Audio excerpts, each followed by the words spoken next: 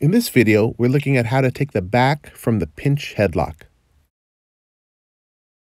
If you feel like you're gonna lose your opponent's arm, the trapped arm, the right arm in this case, you see the elbow slipping in, that's a good time to take your opponent's back.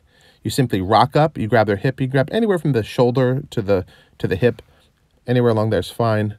Bridge in and get the right hook in.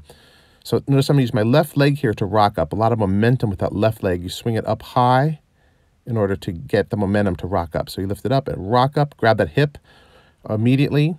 The right foot often gets trapped there, so you want to bridge into your opponent to free your right foot. Then you can bring it to hit your opponent's right knee inside there and secure the harness grip.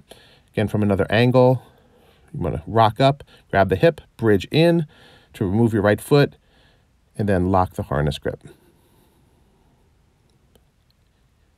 Rock up, bridge in, move that foot, harness grip. Then you can roll, do any really submission you want. So shuck in the normal manner, rock up, grab the hip. Then we're going to roll our opponent, stretch him out, and choke him.